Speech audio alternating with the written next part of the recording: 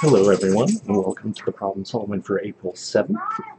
Here we're looking at the idea that when a hot object comes into contact with a cold object, what's going to happen is heat transfers from the hot object to the cold object until they achieve the same temperature. No different than if you try and take a bath and the bathtub full of water is too hot, you add a little cold water in, and by doing so, you take the hot water temperature down. Meanwhile, the cold water temperature has to come up, and how much that temperature changes depends on the amount of heat transferred, which depends on the amounts of substances and their heat capacities.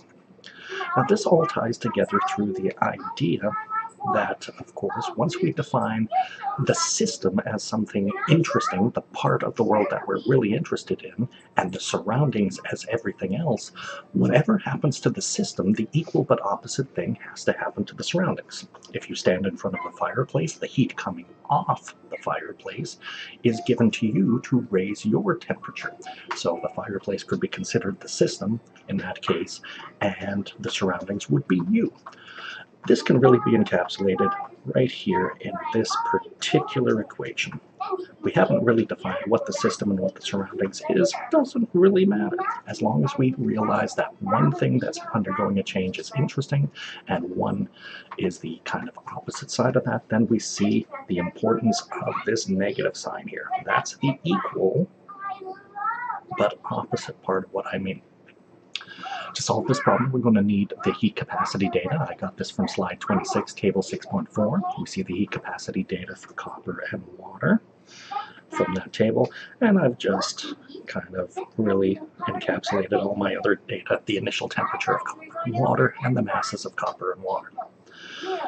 So where this comes for us is this idea that, of course, the negative Q involved for the water, let's say, is going to have to equal the amount of heat for the copper. Again, it's a transfer of energy from one to the other. The amount of energy transferred, of course, has to be the same. We can change this into the mass of water times the heat capacity for water, and the change in temperature for water. That's no different than what we would have seen in the last video, connecting heat to a heat capacity and an amount and a temperature change. And of course, we got to remember that negative sign in there. And then we're going to do the same thing here for copper on this side. Now, we would have seen that temperature changes are always final temperature minus initial temperature. So let's just take a look at what we've got here. So this will be the mass of water, heat capacity for water, and you'll notice I'm being very detailed in this particular case because since I'm using same types of data, I want to make sure I am associating everything in the right place. So here we see that I've changed that temperature change for water to some final temperature, what we're being asked to find in the problem, and the initial temperature of water. And of course, this can be, and maybe I'll change colors now to really help simplify things a little bit.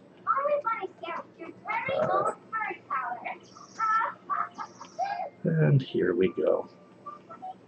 And really, at the end of the day, there's that idea. If I put hot water and cold water into the bathtub, at some point they're going to reach the same final temperature in that particular case. And that's what we're being asked to solve for. So let me just rearrange this a little bit so we can perhaps simplify what's on the go a little bit.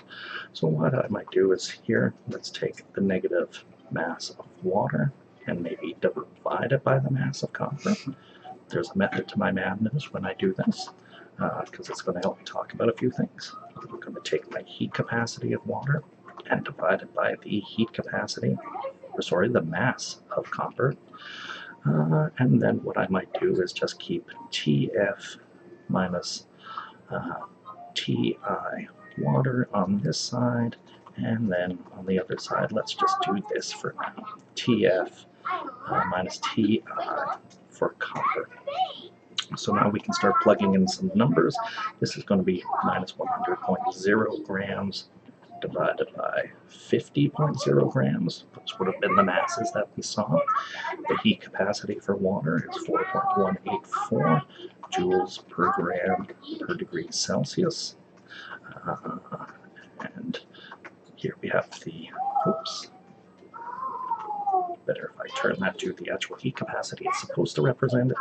And I thought, what, that's 0.385. Let's take a quick look. Yes, 0.385 joules per gram per degree Celsius. And then, of course, we can still leave the TF minus our 26.5 degrees Celsius, I believe, is the initial temperature of water. And yeah, all of this is going to equal our TF minus 100.0 degrees Celsius. Now, the reason I've done it this way is, first things first, we're going to see the mass units cancel out in both cases, and all those heat capacity units cancel out in both cases. But what we've done is break things apart into a couple of ratios to really give us a sense of what's on the go. The first ratio is effectively minus 2.00. We've got twice as much water as we have copper. Turns out I've got those numbers backwards, so let's just fix that. It was going to be 50.0 grams of water and 100.0 grams of copper, which means, of course, this math I've just done is not right. That is actually going to be minus 0.500 for the ratio. We've got twice as much copper as water. We can now then look at the heat capacity ratio, compare those, and effectively what we see is it's going to take a whole lot more energy to raise the temperature of 1 gram of water by 1 degree Celsius than it does for copper. That's, again, the idea that the heat capacity of water is 4.184 divided by the 0.385 for copper. What we find is the heat capacity of water is 10.8 sub 7 times bigger. I would have to put 10, almost 11 times more heat into a given amount of water to raise its temperature by the same amount as the same amount of copper. And so that's going to really work out for us in the long run. So let's keep these as grouped ratios. And again, we've got our final bits here, TF minus 26.5 degrees Celsius. And all of this is going to equal TF minus 100 degrees Celsius on this other side. Let's multiply those ratios together. Our minus 0.5 times our 10.87. And what we find is that we have, in this case, maybe I'll take it to a different color. Let's go with a nice green. Minus 5.435. So there are two pieces, two connections. There's the difference in heat capacity, which will affect the amount of heat that needs to be transferred to accomplish the same kind of temperature change. And then there's the masses. So when we combine the two ratios together, the mass ratio and the heat capacity ratio, what we see is the amount of water we have will require about 5.5 times more heat to change its temperature by 1 degree than the copper would require for the same amount of copper for a 1 degree change. This we're going to multiply by TF minus 26.5 degrees Celsius, and that's going to equal TF minus 100.0 degrees Celsius. Multiply through a little bit, we're going to get minus 5.435 TF. The two negative signs in minus 5.435 and minus 26.5 will become a positive in that particular case.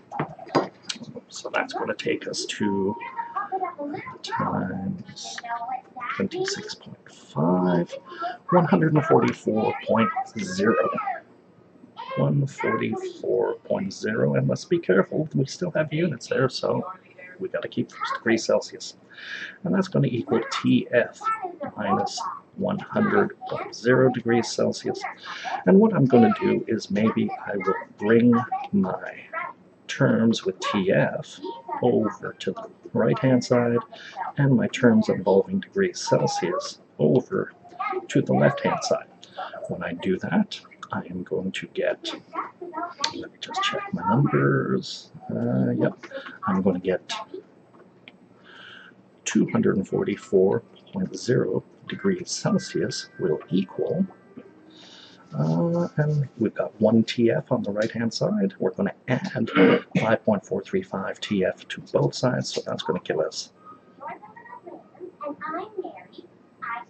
6.435 TF here, which means our final temperature should be something like 244.0 degrees Celsius divided by 6.453, and that gives us a final temperature of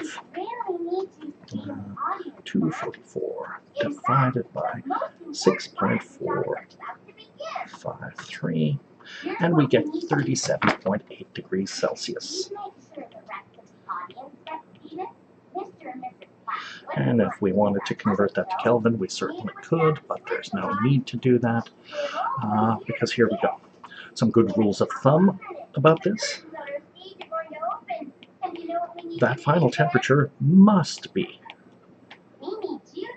between Ti for water and Ti for copper, and that's because, of course, I can't put some cold water into a hot bathtub and somehow get the final temperature colder than the cold water itself is, or I can't get the final temperature hotter than the hot temperature was.